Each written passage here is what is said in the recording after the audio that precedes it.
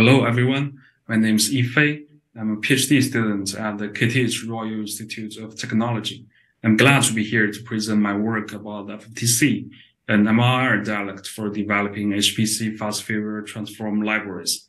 And this work is done together with my colleagues Arthur Pudovas, Mons Anderson, and Stefano Markidis.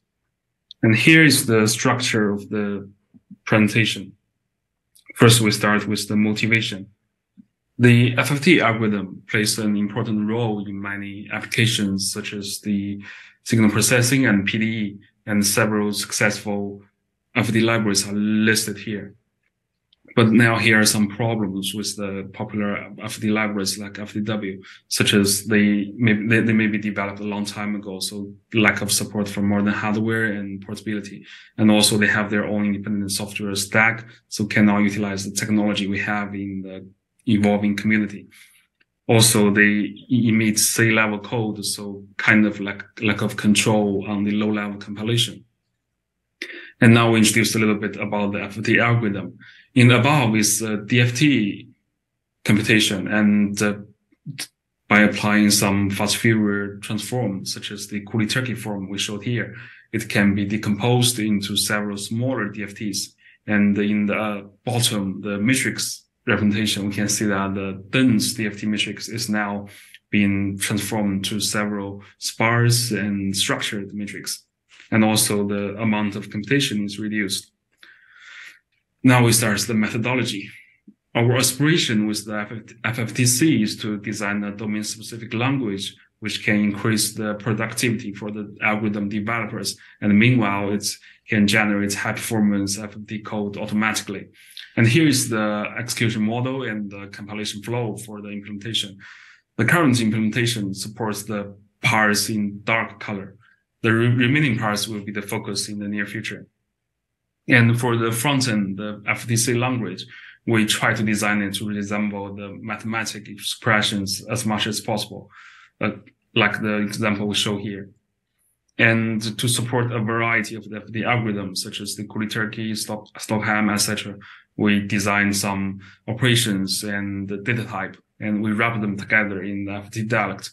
And here is an example to show the map between the operations in the DSL and in the FFT dialect MLIR, and also a small case for the complete FFT example. And for the computational intensive part, we implement that through the affine dialect.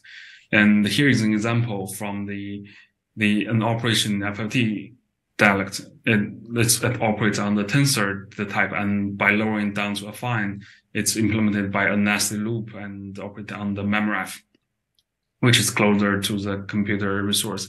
And for now, I'm working on implementing the vectorization for the complex data type, which hasn't been done in MLIR. After affine, we can translate it to the LLVM IR and then invoke the LLVM OrcGIT compiler to generate machine code. And here we support two modes, the ahead of time and the just-in-time compilation. For the evaluation, we run it on the Swedish supercomputer Kebnekaise. And here is the compilation time. You can see that in my implementation, the MLIR compilation takes most of the time. And also we run the execution of the FFT algorithm and with different configuration to enable different optimization passes and compare it with the FFTW. We can see that now there is still a big gap between our implementation and the FFTW. The reasons could be that for now, we don't have a fully optimized pipeline yet, such as we don't have the loop towling, the vectorization yet. And also we don't have automatic FFT decomposition planner, like what they have in FFTW.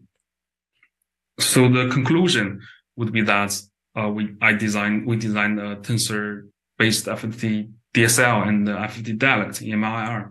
And also we worked out a code generation pipeline through MLIR and LLVM infrastructure. The future work will be first focused on optimization.